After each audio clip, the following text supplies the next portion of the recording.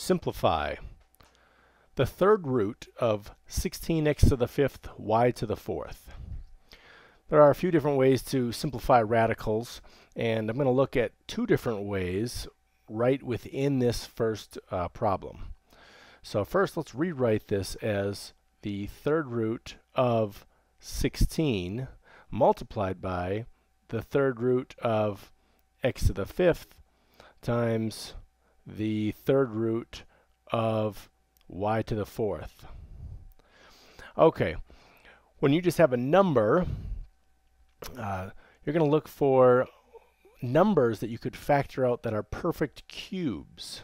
So just like when we have a square root, you're looking for numbers that are perfect squares that you can factor out. So let's see. I'm going to write down here perfect cubes. Make a list of some perfect cubes, meaning they are the result of multiplying something by itself to the third power, multiplying something by itself 3 times. So 1 to the third equals 1, 2 to the third equals 8, 3 to the third equals 27, and so on. 4 to the third is 64. Well, this one is something that we can factor out, this 8. 8 is a factor of 16. So I'm going to rewrite that as the third root of 8 multiplied by the third root of 2. We just multiplied 8 times 2 to get 16.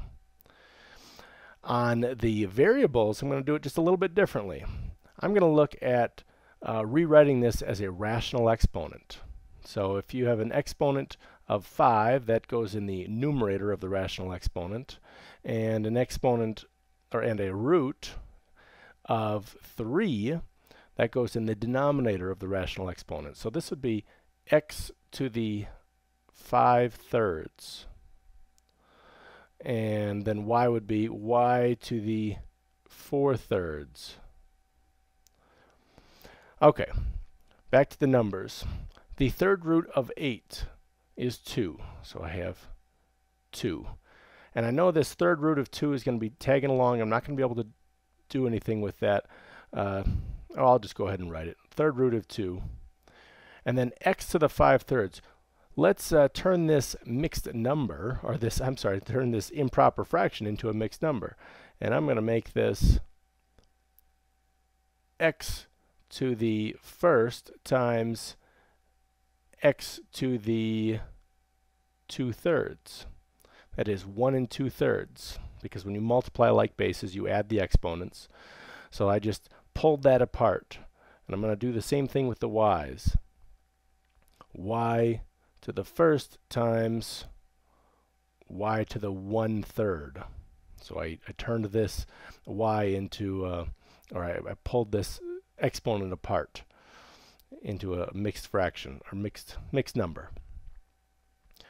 Okay, let's rewrite all of this back together.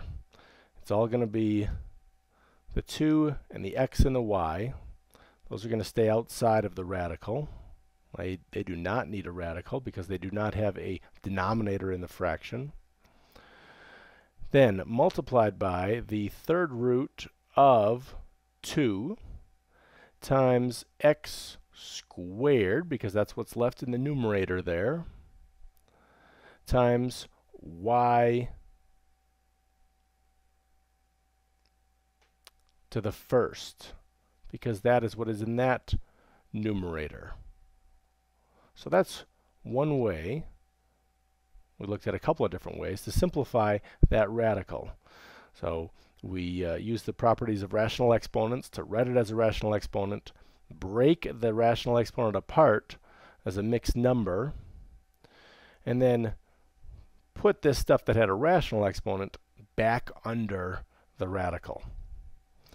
All right, back up in B.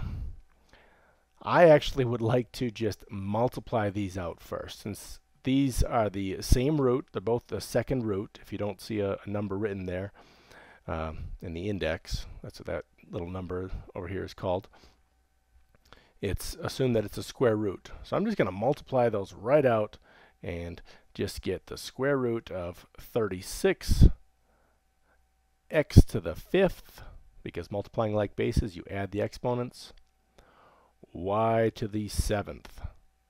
Square root of all of that. All right, square root of 36 is 6. So I'm gonna factor this out. Square root of 36 multiplied by the square root of x to the 4th. I'm factoring out, now this is kind of a shortcut of what I did in the first problem. I'm factoring out perfect squares. So in other words, I'm factoring out positive or even exponents. But I have to multiply that by x to the 1st, of course. We can't just change x to the 5th into x to the 4th. So, but x to the 4th times x to the 1st is x to the 5th. And now I'm going to factor out the greatest even exponent. That would be y to the 6th, and times the square root of y, because y to the 6th times y is y to the 7th. Okay, square root of 36, that's 6. The square root of x to the 4th, that's just, that cuts that in half. And I'm going to show this. That's 4 over 2, written as a rational exponent. Because again, this is an exponent or an index, a root of 2 if we don't see it in there. It's implied that it's 2. So just to give an example of why that cuts that exponent in half, it's 4 over 2. This is the numerator over the denominator of 2, the second root. Okay, let's rewrite this now. X squared, and I've got the square root of x. I'll write that at the end. I've got y to the 6th. That's going to be cut in half, so that's y to the 3rd. The square root of y to the 6th is y to the 3rd. And then what's left under the radical is x and y. X to the 1st and y to the 1st. So if you missed any of that, please rewind, because I know that there are some steps that you want to make sure you have straight before you go on with simplifying radicals.